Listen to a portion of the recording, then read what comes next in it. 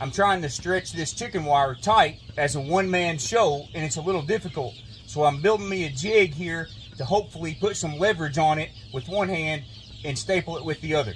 I'm just drilling these screws in this 2x4 near the top. You can see they're not in the center, they're more near the top here, or what I'm calling the top.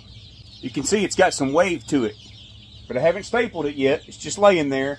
I'm going to take this side and pull that way with it with leverage just by twisting the board behind my 2x4 to try to get some of the slack out of it.